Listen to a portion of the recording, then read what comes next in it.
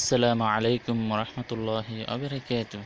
সহিহ বুখারী শরীফের হাদিস নাম্বার 2258।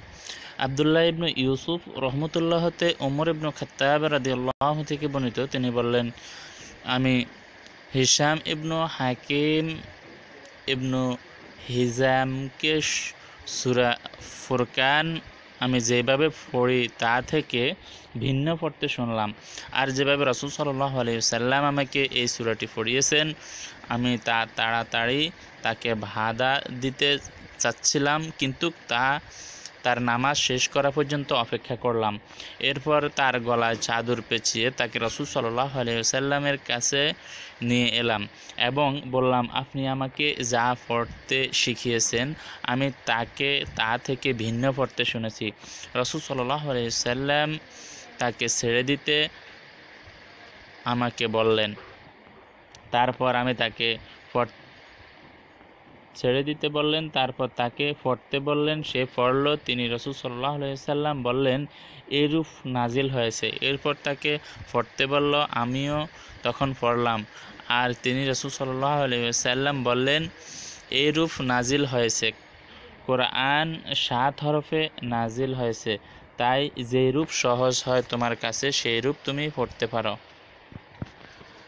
তো রাসূল সাল্লাল্লাহু আলাইহি ওয়াসাল্লামের এই হাদিস দ্বারা আমরা এতটুকু বুঝতে পারি, আমরা আসলে একটা জিনিস ভুল করি, যেটা আসলে আমাদের শুধরানো উচিত। যেগুলো যেমন কি দেখা যায়, আমরা যারা বা আমাদের মধ্যে এবং কি যারা বড় বড় আমরা তো আলেম না, যত বড় বড় আলেম বা যারা মাদ্রাসায় পড়ালেখা করছে, তারা যখন সহিহ একদম শুদ্ধভাবে কোরআন তেলাওয়াত করার পরে যারা একটু কোনো সঠিকভাবে উচ্চারণ না করে, যেমন কি বাড়িতে মা বাবা বা ভাই বোন, তারা দেখা যায় ছোট যারা মাদ্রাসায় শুধু মুক্তবে গিয়েছে, মাদ্রাসায় যায়নি, তারা দেখা যায় অনেক সময় এত উচ্চারণ শুদ্ধ করে পড়তে পারে না।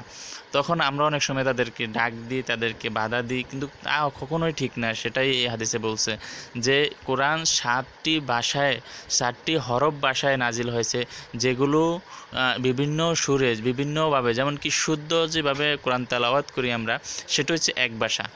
তারপরে আরেকটু যারা যেভাবে পড়ে, কিছু আছে অনেক স্পিরিটে পড়ে যায়, যেমন হাফেজ যেটা আমরা রমজানে যে কোরআন খতম দেওয়া হয়, যে সেই ব্যাপারটাও লক্ষ্য করলে সেটাও এক ভাষা। তো এরকমভাবে 7টি ভাষায় কোরআন শরীফ নাজিল হয়েছে, যেটা আমরা রাসূল সাল্লাল্লাহু আলাইহি ওয়াসাল্লামের হাদিস দ্বারা বুঝতে পারলাম।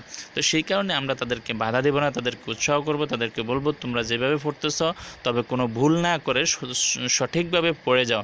যখন তুমি সহিহ পড়তে পারো না, চেষ্টা করলে হইব, না চেষ্টা করলেও সমস্যা নাই। কারণ কি, এটা রাসূল সাল্লাল্লাহু আলাইহি ওয়াসাল্লাম যেখানে এভাবে পড়তে বলেছেন, তাহলে এতে কোনো সমস্যা নাই তাদের জন্য। তো রাসূল সাল্লাল্লাহু আলাইহি ওয়াসাল্লাম এই হাদিস দ্বারা আমরা আমাদের জন্য, ইসলামের জন্য এবং সাধারণ মানুষের জন্য সবার জন্য যে কোরআন পড়াটা আরও অত্যন্ত সওয়াব, আরও অত্যন্ত সহজ করে দিয়েছেন। এই হাদিস দ্বারা আমরা সেটাই প্রমাণ পাই। আমরা চেষ্টা করব এত সহজভাবে কোরআন যখন তেলাওয়াত করা যায়, তাহলে আমরা যারা কোরআন শরীফ পারে না তাদেরকে পড়ার চেষ্টা করব। যখন তারা সহি শুদ্ধভাবে যখন পড়তে যদি না পারে, তাহলে তারা যদি শুধু ভুল না পড়ে যায়, তাহলে সেটাও চলবে তাদের জন্য। সেটি এই হাদিস দ্বারা আবারও প্রমাণিত হয়, সেটা আমি আপনাদেরকে বললাম। তো আমরা চেষ্টা করব রাসূল সাল্লাল্লাহু আলাইহি ওয়াসাল্লামের সবগুলো হাদিস মেনে চলতে এবং আমল করতে। আল্লাহ তাআলা আমাদেরকে হাদিসগুলো বুঝে আমল করার তৌফিক দান করুন। আমিন। ওয়া আখির দাওয়ানা আনিল হামদুলিল্লাহি রাব্বিল আলামিন। আসসালামু আলাইকুম ওয়া রাহমাতুল্লাহি ওয়া বারাকাতুহু।